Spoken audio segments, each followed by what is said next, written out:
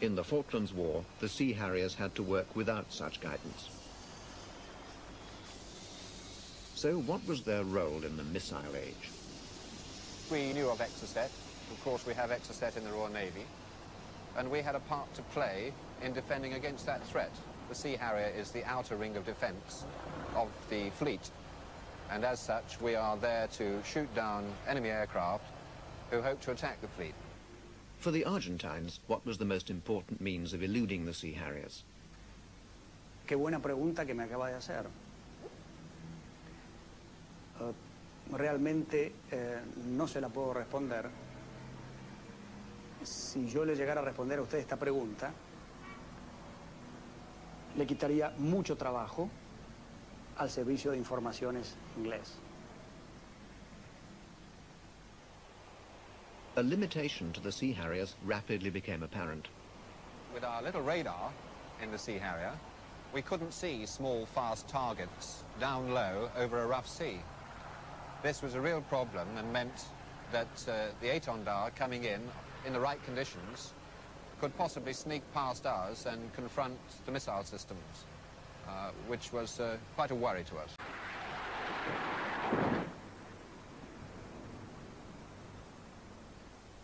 At least 50 Argentine aircraft were shot down during the war. The Sea Harriers, although heavily outnumbered, were responsible for most of these losses.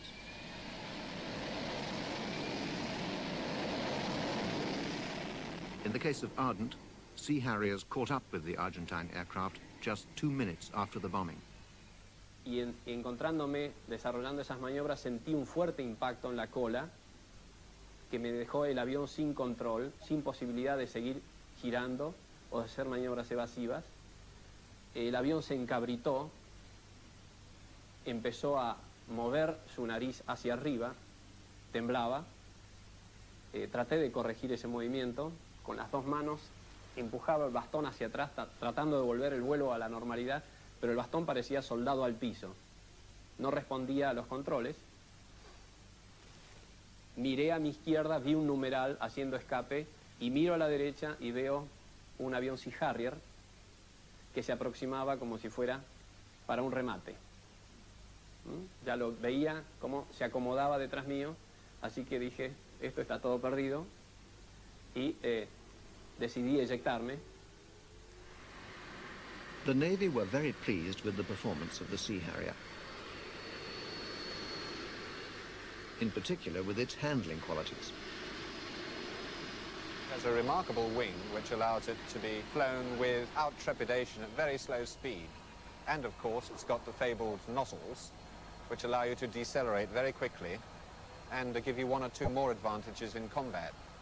So we took advantage of its handling qualities at slow speed to develop the tactics that we use for the aeroplane in combat.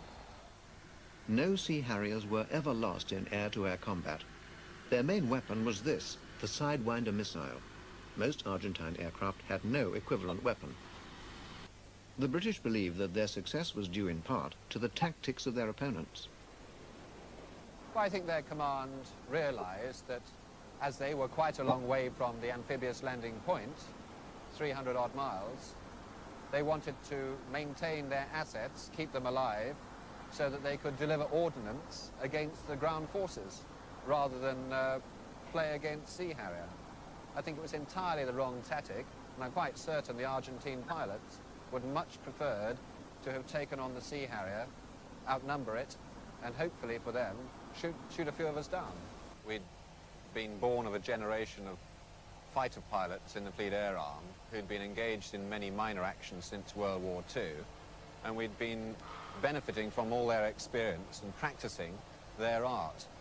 We didn't want to practice all our lives without fighting, so we were excited, a bit apprehensive, of course, but very keen that it should happen.